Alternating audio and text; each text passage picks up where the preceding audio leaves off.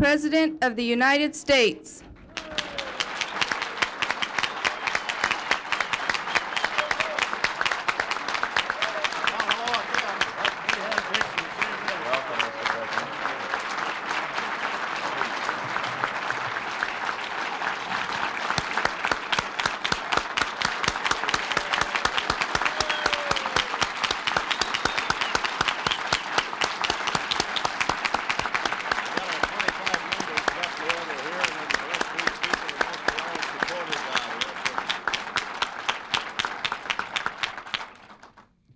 Ladies and gentlemen, it is now my very great privilege to present to extremely generous supporters and contributors of electing Republicans to the Congress, to present to you an extraordinarily popular President of the United States.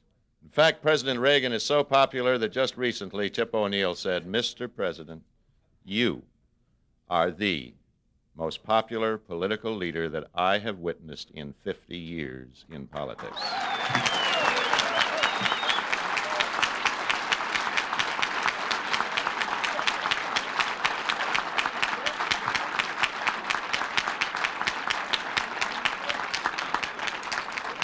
In fact, President Reagan is so popular that he has the national media talking to itself.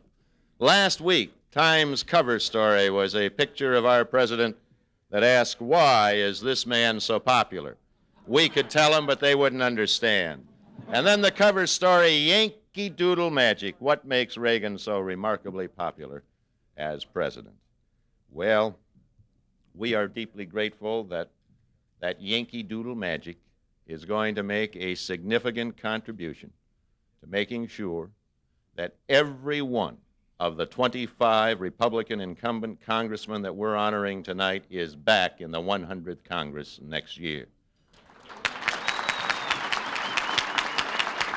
Up and said, "Yeah, particularly that persuasiveness." Well, I pointed out to the president that John Quincy Adams, after he served as president, served in the House of Representatives for 17 years, very, very magnificently. I also pointed out that there are 27 congressional districts in California that are occupied by Democrats, and I invited you, Mr. President, to take your choice of any one of those 27 districts, and the NRCC will give you full funding for any district that you want to run in. You don't have to be a member of the House to be elected Speaker. In fact,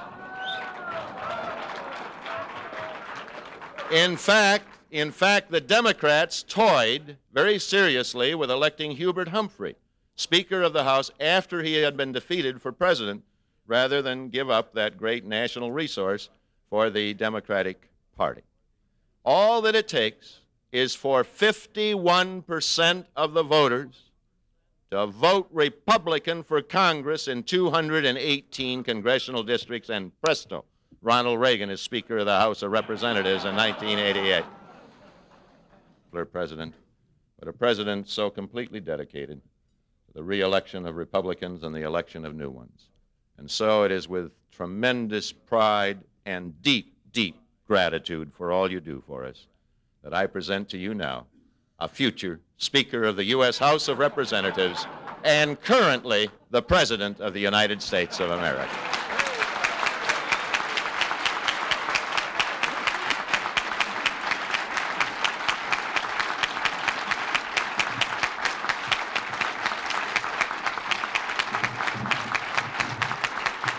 Thank you very much. Thank you.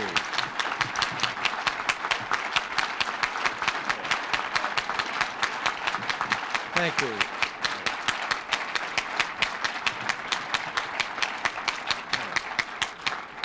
Thank you all very much. And Guy, thank you, I think. Well, it's great to be here. We've just a short time ago been posing for some pictures, and I was thinking that I'd like to get Guy's permission to offer some advice to everybody, especially the candidates, for a couple of things that I've discovered over the years on the art of picture posing. It goes back a ways. Actually, I'm thinking back to an experience when I was fairly new in Hollywood. And I can remember, you know, there were so many occasions various Hollywood affairs or benefits and so forth, and groups of actors and actresses and a lot of picture taking. And it was strange. You see people kind of edging their way into the middle of the picture and shouldering around that way. But one of the greatest stars in Hollywood, Frederick March, always just moved over quietly to the end of the line over there, far in that far corner. And I couldn't resist after seeing that several times, and I asked him, I said, Freddie, why? Why are you, when everybody thinks the place to be is in the middle, why are you over there? He said, nobody reads the entire caption, and it always begins reading from left to right. So it's something to remember. And I have to tell you, there are some problems, of course, that can't be helped. The actor Wallace Beery, he used to cultivate a reputation as a scene stealer, and he was. And I can remember I made a picture called The Bad Man with him. I didn't play the title role. He did, and he was well cast. And there were a couple of scenes that started off. I learned early about him that there he and I were, and I thought face to face and parallel to the camera, so it was getting us profile, doing what they call a two-shot. And then I saw the film on the screen, and there he was looking right into the camera and talking. And I was talking to the wrong end of the horse. You know, I wonder if Tip O'Neill has ever imitated Wallace Beery.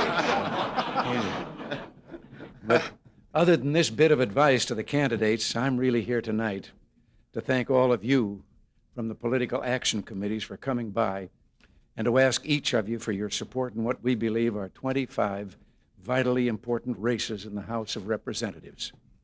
It's true, of course, the Senate races this year are crucial, getting a good deal of attention. But believe me, after these last few weeks on aid to the freedom fighters, nobody knows better than I how vital our stake is in the House. And that's why I wanted to get together with all of you and ask Guy Vanderjack and Bob Michael to arrange this evening for us. All of you are familiar with the conventional wisdom. We Republicans are, as Guy pointed out, expected to take the usual second-term off-year House losses. But I think close examination shows how very different conditions are this year than is normally the case.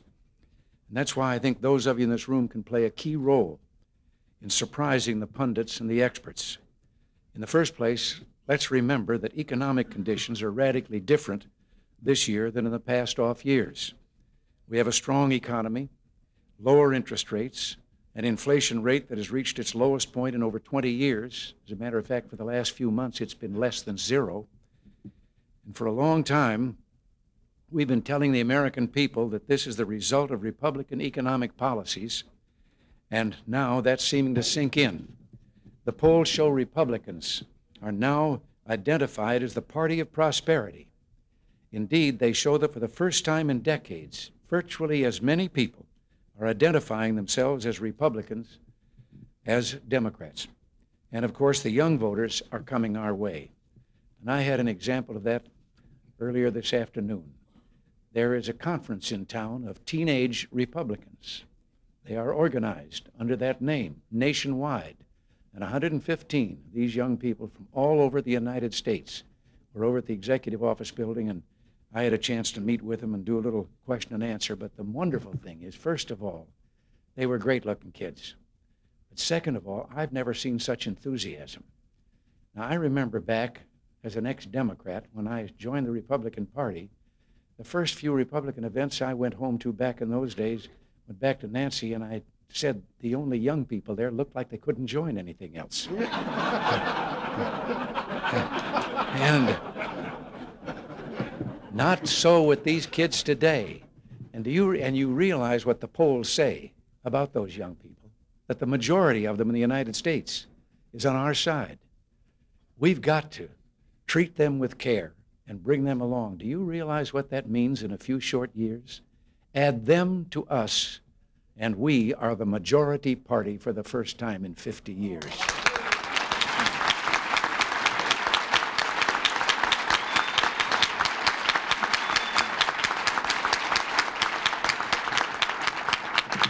Now, I think I learned from their questions today and from talking to them that One of the reasons they're with us is the Republican Party has drawn clear distinctions with the Democratic Party on a number of issues. We're pro-growth and anti-tax increase. We're the ones who appointed the tough judges. We want to cut federal spending, yet at the same time maintain a responsible level of defense spending. We're vigorously pursuing peace initiatives, even while we're reassuring the American people on something that badly upset them in prior administrations. Realism about the Soviets and furthering the progress of freedom around the globe.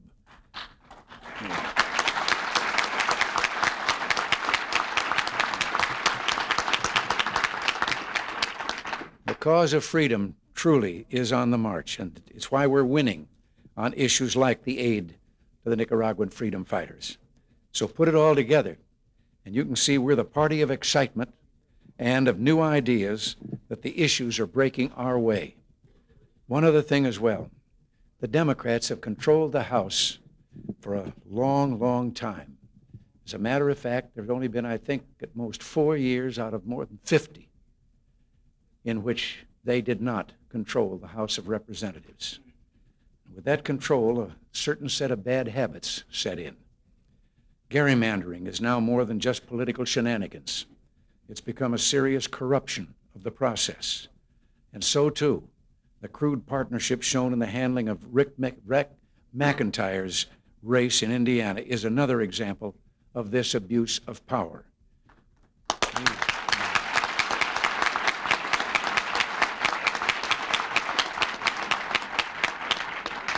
Believe me, the other party has played with fire on these issues.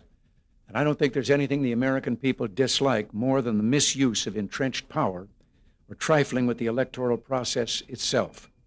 So that's why I'm not only delighted to have all these incumbents and Rick McIntyre here today, but I'm encouraged about their chances. Having been or seen the election stolen once, I don't think we should sit still to see it stolen again in this year.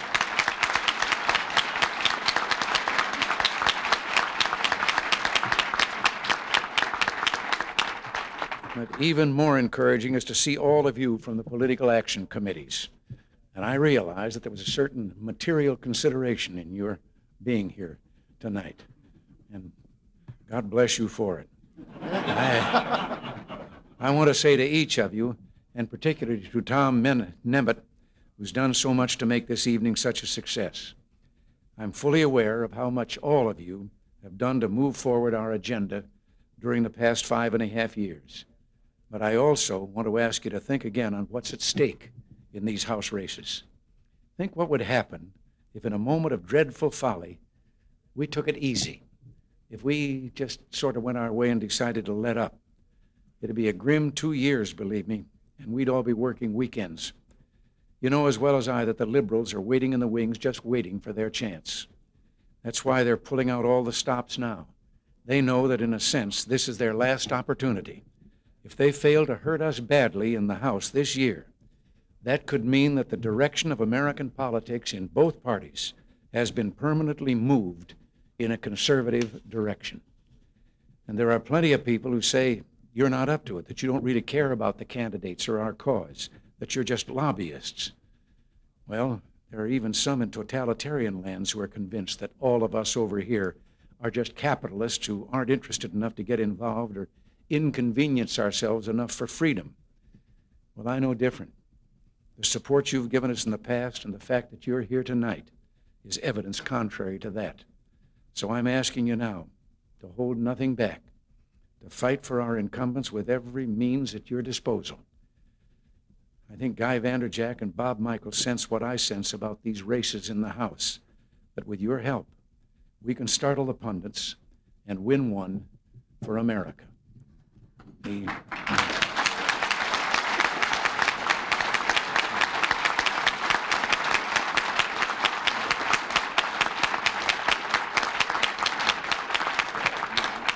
know I've kept you standing here for a long time, but you're so wonderful and doing so much. Just, maybe I can tell you just a little experience from back in Hollywood. There was a time when we did a lot of business research on the box office and what to do about selling motion pictures. And Hollywood, with all the publicity that it had and all the trailers of movies and everything that went on of that kind and all the billboard advertising, was amazed to discover that the biggest ticket seller we had didn't cost us a penny. It was word of mouth. It was the people that said, hey, did you see the picture at the Bijou last night? That sort of thing. And it was true in that business. I hadn't even suspected it for all those years. Isn't that basically what's at stake here? Yes, we do the advertising and we do all of that, but there's another thing. In the locker room, at the club, and in business, and on the street, and at lunch, if we start talking to people, other people, and our friends and our neighbors, and talking about why it's necessary, and an awful lot of people in this country don't really understand some of the issues. I know they don't know how the budget is brought about. I'm puzzled myself. But we could do an awful lot, neighbor to neighbor, just friend to friend. We told some of the things we know and why it's important that we don't let anything happen right now to change the course. Because if we don't, I have a hunch that in a few years, we're going to see that candidates from both parties are going to be sounding more and more alike. And there's nothing wrong with that. Thank you all very much. God bless you all. That's great, Mr. President. This was your idea. Thank you.